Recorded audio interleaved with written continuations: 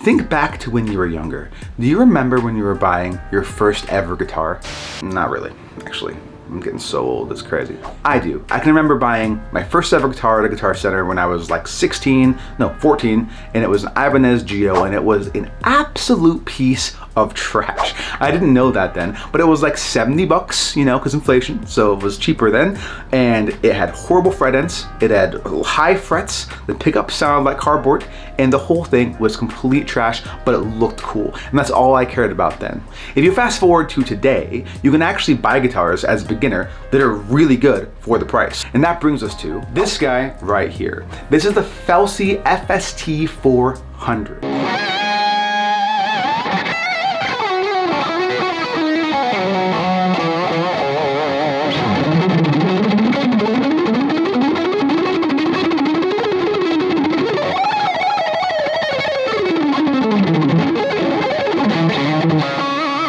If you're like me, you have seen these guys all over Amazon. It's been absolutely crazy. Like if I look up socks.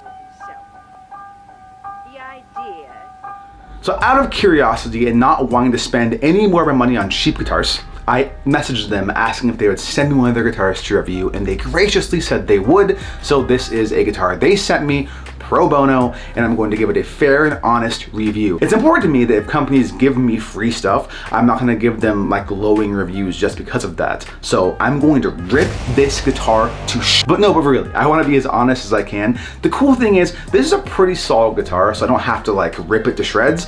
I would buy this guitar. If I bought this guitar for like 400 bucks, I'd be reasonably happy with it. But for $49 plus a couple coupons, so I think it's like 129 bucks. This is a ridiculous deal. So part of the deal is I would do an unboxing video. I think they wanted me to show you all the things that come with this guitar, and I kind of understand why, because this is kind of a package deal. It comes with a lot of cool things, a case, a tuner, obviously a cable, but more stuff. So let's look at the unboxing really fast. So Felsey was kind enough to send me one of their guitars to review. That is the second time that's ever happened, so thank you, Felsey. I do appreciate that. And they specifically requested me to unbox the guitar as well as review it. And I don't typically unbox guitars, but I think the reason they want me to unbox it is to show off this awesome guitar bag that comes in. Guitar bag, gig bag, whatever. Don't judge me, I'm tired. So this is a very nice gig bag. It's actually very well padded in all the parts where it kind of matters. Like down here, you see it's well padded all down here and all around. So, and it actually is reasonably thick all around for a guitar of this price. So, good on them. And they have a handle right here, which I don't think I've ever seen before, but I dig it. It makes sense. Like if it's in your trunk, you can just kind of grab it, pull it up like that. And then of course it has backpack straps and all that. So it's actually a very nice bag, especially for a guitar of this price point. It's kind of wild. Before we grab the guitar, let's look inside this big pocket right here. Let's see what is inside. So looks like actually a good amount of stuff in here. Let's crack her open. Okay, so we have a polishing cloth, Felsey labeled. We have a high quality audio cable, which, you know, it looks like a pretty average, frankly cheap instrument cable, but, you know, it comes free with the guitar, so it's cool they supply it for you. And then what's also really cool is they supply you with a tuner, and I don't know if many guitars come with tuners, so that's kind of cool. I have like 4 of these laying around, but this one is, again, labeled Felsey. So these guys are all about their branding, that's for sure. Lots of Felsey logos going on. That's great, good for them. I get it. It makes sense. Separate yourself from the competition. There is a lot of competition out there these days. And then it comes with a couple of these medium Fender-ish guitar picks. Again, branded Felsey. Oh, it also comes with a strap. Let's see if the strap is branded. Okay, the strap is not branded, and I am kind of surprised. Everything on this guitar is branded Felsey, besides the strap. I don't know why I find that so funny. You'd think they would brand the strap. That's okay. Well, who cares about that? Why am I focusing on that? Okay, let's move this box aside. Oh, wait a second. Before we do that, here's a little instruction manual. And that's kind of cool, isn't it? Huh. What's in this guy? So inside here we have like the guitar parts and things like that, labeling what they do and what they are, how to locate them. But they also have like how to change strings, how to like adjust the truss rod, intonation, how to adjust action. Let's read one section and see if it's accurate. So let's see, adjusting string action. If you feel you're having difficulty fretting or hearing a buzzing noise, the strings may be set too high or too low. In this case, the action, in parentheses, the space between the strings and fretboard will have to be adjusted. Adjusting the action will let you achieve the desired string level. This can easily be remedied by lowering or raising the string saddles located on the bridge. The saddles are the parts in front of the bridge where the strings sit. You can raise or lower the saddle by turning the hex screws on the saddle with a hex wrench. Turn the screw clockwise to raise the saddle and counterclockwise to lower it. If the saddle has 2 hex screws, be sure to turn them both the same amount. That's exactly what you do, so that's kind of cool. How about that? And there's actually quite a bit of advice in here on how to repair your guitar and set it up. Obviously, I won't be using that, but for a beginner, that is dead useful. Okay, so let's set this box aside. Let's crack her open. Let's see here. And here it is. I specifically requested this kind of satin black finish. They have a few other colors, but I wanted a black guitar with a black fretboard. This is kind of what I was craving at the moment. And it looks like over here they have, of course, branding, Felsi. And then over here they have more branding, Felsi.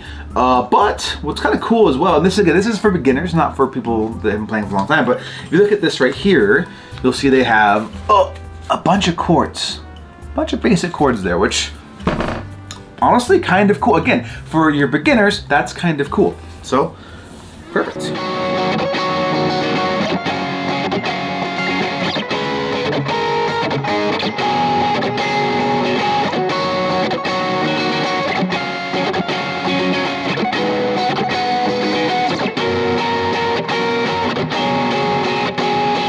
So this guitar has a poplar body. I don't know if it's 1-piece, 2-piece, 3-piece. I can't tell because, you know, it's covered in black, but let's say 2-piece. That's pretty popular, right?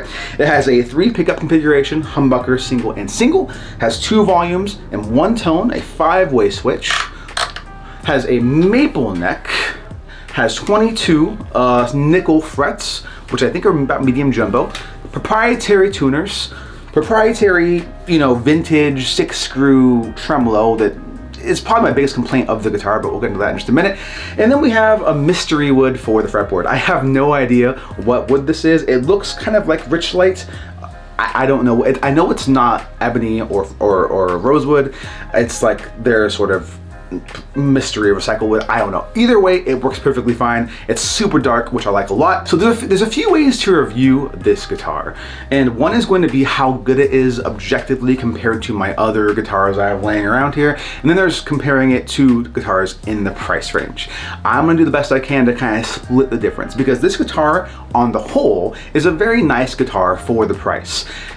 But there are some things about this guitar that drive me nuts to no end whatsoever. Okay, so let's begin with all the positive stuff, which are the pickups are pretty good. So if you're a beginning guitar and you get this guitar as your first guitar, I think these pickups are going to serve you perfectly fine for the first few years of your guitar playing career. The bridge pickup is nice and hot, but it takes distortion really well. So it doesn't scream, it doesn't hum, it takes distortion fabulously. So if you have your distortion up to like 7, 8, 9, 10, it won't hum too much, which is a really good thing for guitars in this price range. However, these 2 pickups here, they do hum. So if you have your distortion above like 5, these guys are gonna be complaining the entire time in the background, just humming and humming and humming, which is not uncommon for guitars in this price range. However, that is kind of annoying as a high gain player. Even as a like mid-game blues player or fusion player, these pickups are going to be groaning under distortion. So if I had any recommendations to Felsi, it'd be to get maybe some quieter pickups if possible. However, for $129, $149, whatever it is right now, you really can't complain about this. It's extremely common, even on like Mexican Fender Strats, which are like 600 bucks. This is a common thing. So it's not a huge deal. They're just not particularly well potted, and they're single coils, which always hum a little more. So something to be aware of.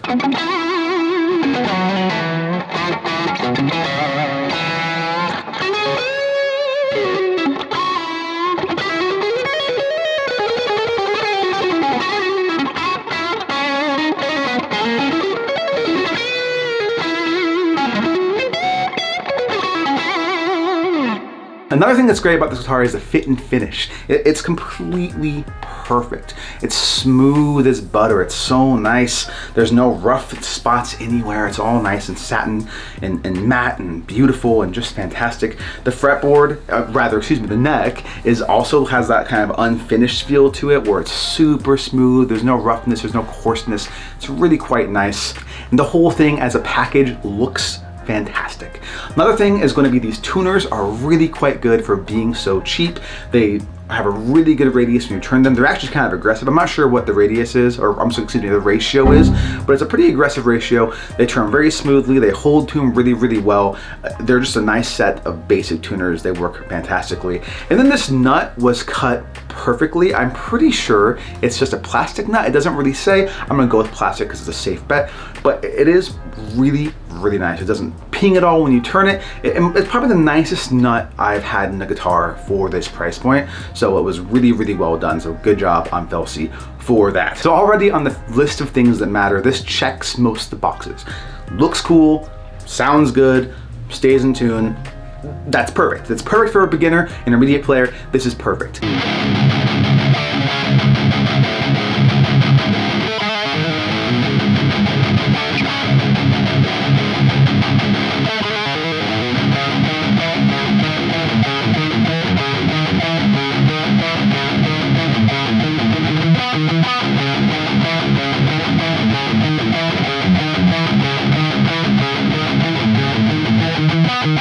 Now, outside of that, I do have a handful of small gripes that I have to communicate to you guys. One was these frets were very sharp on the edges. The thing about sharp frets is it's probably the most uncomfortable aspect of a guitar.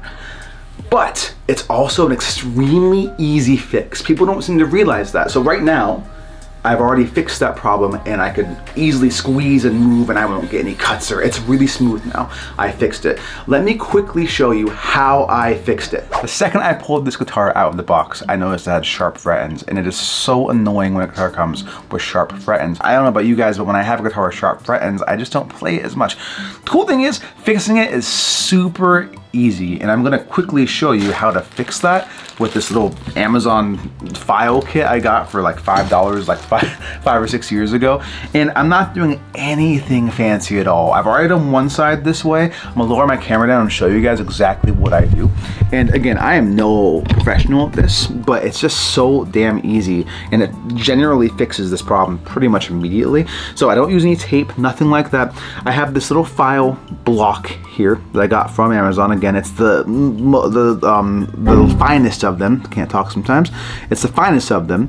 And all I'm going to do to fix this simple problem is take it right here and just take it like so, apply literally zero pressure whatsoever, and go up and down like so. Just like that. Easy peasy, lemon squeezy. Now again, I personally don't apply any pressure whatsoever. I don't want to hurt the fretboard. I don't want to hurt the frets. And you know, again, I don't exactly know what I'm doing. I'm no professional by any means. But if you do this enough passes, it just takes care of the excess sharpness. And boom, just like that. Just like that. Super smooth, wow. Super even. Okay, problem number 2 is going to be a collective problem with the bridge. So the bridge does not stay in tune with the trem bar at all. And again, for the price point, extremely common. These 6-screw bridges rarely stay in tune. Like, there are some brands like Paul Reed Smith that use 6 screws quite often, and obviously they stay in tune. But for the most part, when you have these cheaper, you know, 6-screw tremolos, they just don't stay in tune that well, be it from Squier or Yamaha Pacifica, whatever it is. They just traditionally don't stay in tune. And this is no exception. It just doesn't stay in tune with the trem bar. You'll see I don't even have it on there. And I'm a pretty heavy trem user when I play, but I won't be using this trem at all. Additionally, when I got this guitar, the action was a little high for me personally. Now, I am a spoiled little brat with action. I use 8.5 strings. They're very thin and slinky, and I like nice and low action. So, you know, it was high for me as a like slinky lead player, but I don't think it was objectively high by any metric. However, I did lower the action by quite a bit. And when you do that, these bridge pins stick up really high. But when you put your hand right here and you move it, these tall screws just kind of rub against your hand. Again, extremely common on more affordable guitars. Not a huge deal at all, but another thing that Felsi could very easily fix. And the last thing I don't like about this guitar is going to be this big old block in the way. Felsi has done a really good job in every other way, kind of replicating the sleek design of like a Charvel or a Jackson Dinky with this cool body shape. The fretboard and the neck is nice and like medium thin, and it feels really, really good. Now that I've taken care of the fret ends, it plays like butter. But then you get to this point right here, and it's like, you cannot get past it. This big block gets right in the way. And again, this is not a Felsi thing. This is a just guitar manufacturer thing. If you would just put just a little slide there, a little angle there, you could easily get past this and you could play up on all these higher frets. But you know, as of right now, I really can't get past right here. I mean, seriously, it's just not happening.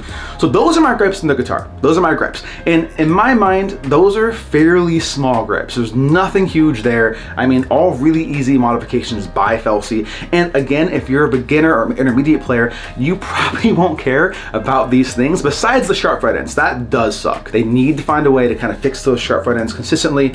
And once they do that, once they fix that thing, this is like the perfect guitar under like 500 bucks. It's really nice and sleek. I've been playing it like non-stop for the last week. I can't put it down. It's so fun to play.